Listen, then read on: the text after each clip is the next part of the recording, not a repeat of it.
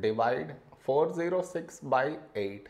While doing this division, many do this mistake. What is the mistake that they do? I will let you know. But before that, we should frame it in this way. 406 here, 8 here.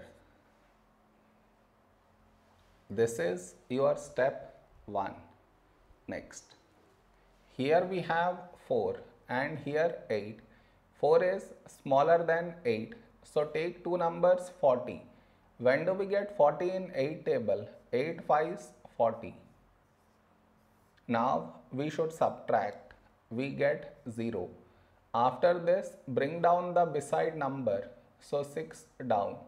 After this step, the mistake happens, and the mistake is this. Here we have 6 and here 8.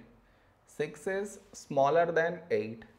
So what many do is they directly put dot, take 0, which is wrong. Why is it wrong? Because just now you brought this number down, and in the same step you want to put dot, take 0,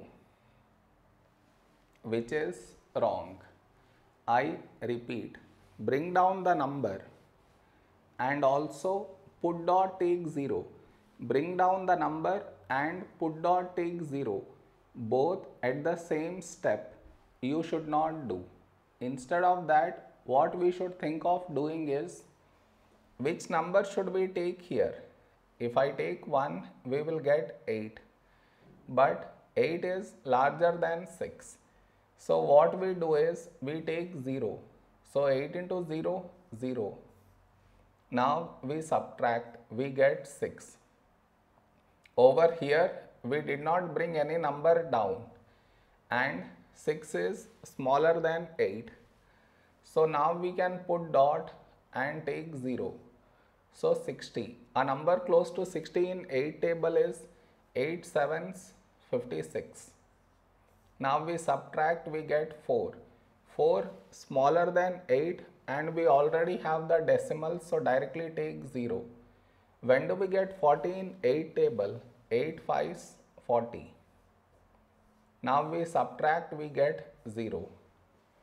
Did you understand where does the mistake happens? You should not do that mistake.